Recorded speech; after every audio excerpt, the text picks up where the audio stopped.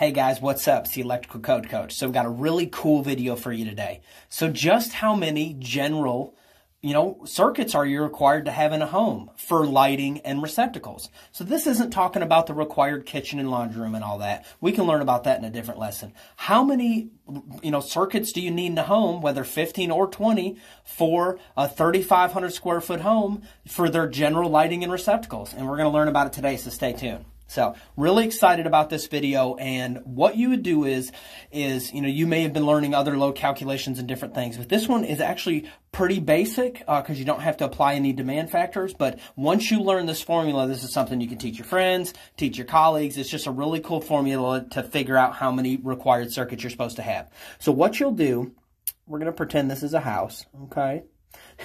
And we're going to say that this house is 3,500 square feet, okay? And what we're going to do is we're going to take this 3,500, okay, and we're not going to apply any demand factors to it or anything like that. So the first thing we're going to do is we're going to take and we're going to multiply that 3,500 by 3. So if you've learned in our other videos that there are 3 VAs per square foot, that's 3 watts per square foot for a residential dwelling unit home. So what we're going to do is we're going to take those 3 VAs, so we're going to take our square footage, so 3,500, we're going to multiply that by 3.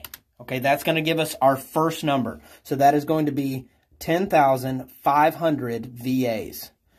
Now, at this point in a normal load calculation, you'd start applying some demand factors and different things, once you've calculated a little bit further. But we're not going to do that in this case. What we're going to do is now we're going to take that number and we are going to divide it by the system voltage. So we're going to take 120. We're going to take that and we're going to divide 120. We're going to take this number and we're going to divide it by 120. That is going to give us 87.5. So 87.5, okay? Now we're going to take this number here and we're going to divide it by whatever breaker that we're going to use. So if you're wanting to use 15 amp breakers and 14 gauge wire for your residence, what you'll do is you'll divide that by 15 amps. And in this home, you're going to be required to have 5.8 circuits. There is no such thing as a 0.8 circuit. On all of these, you always round up. I don't care if it's 5.1, you always round up. There's no such thing as 5.1, of a circuit. So this is going to be 6 15 amp circuits required in this home. Okay, so let's go ahead and go back. Let's take our 10, 5, and divide it by 120, and that is going to equal 87.5. 20 amp branch circuits are going to be required. So we're going to take and we're just going to divide that by 20. And that house is only going to require 5. It's going to be 4.3. But that house is going to require 5 20 amp circuits if you decide to use 20 amp breakers. And that's all there is to it, guys. So what you're going to do is you are going to take your square feet. You're going to multiply it by 3.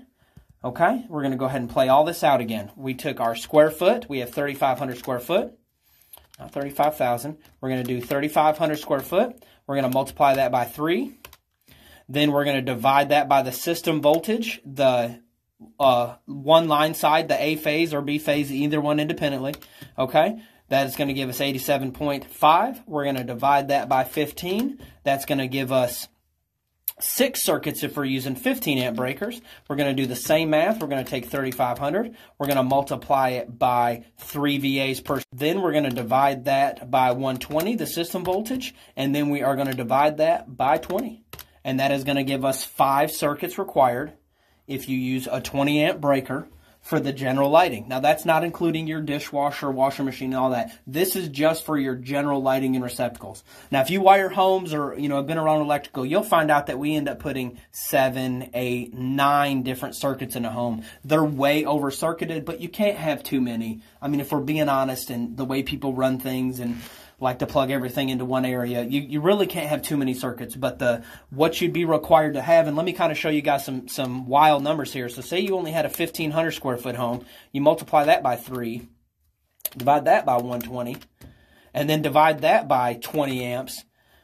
You're only going to be required to have 2 other general lighting circuits in this home besides the the dryer and the washing machine and all these different things that are required in 210. Kind of wild that you'd only be required. So if you took that same home and you did 1,500 square foot, multiplied it by 3, divided that by 15, you're only going to be required to have 3 15-amp general lighting circuits in that home, which you know that we're going to put way more than that. But that's why, now, as I say that, those circuits are still not allowed to tap any of the other areas, because I was getting ready to make a comment saying, now we know why there's only a few circuits in some older homes, but they'll be running the bathroom, the kitchen, and the lighting. And we know, come on, we know that doesn't fly now. So just really excited about today's video. I love learning with you guys, and I hope we can all grow together. Please like and subscribe to see more videos like these. And if there's anything that I can do to help you, we're helping people literally all over the United States, and the videos are in 13 different countries. I am just so happy to be a part of your journey, and I'm just so thankful for the encouraging words, and also lots of you guys reaching out just for help or anything. I'm here to help. If there's anything I can do, I'm really here for you. So I just want to see you guys win. One thing I know that you may not know if you've not got your license yet. So you may have your head down and you're grinding, working on getting your license. But when you get that license or that certification, one thing I know that you don't know yet is that it's going to change your life. It's absolutely going to change your legacy. It's going to change your children, their upbringing, what they get to do later in life. It's going to absolutely change your life. So I know when you got your head down and you're grinding, you don't see and feel the change, but I can see it from the outside, and I'm telling you, it's going to change your life. So I just get so excited for you guys. So I hope you guys take care. And like I said, if you need me, just holler at me at electricalcodecoach@gmail.com. Thanks.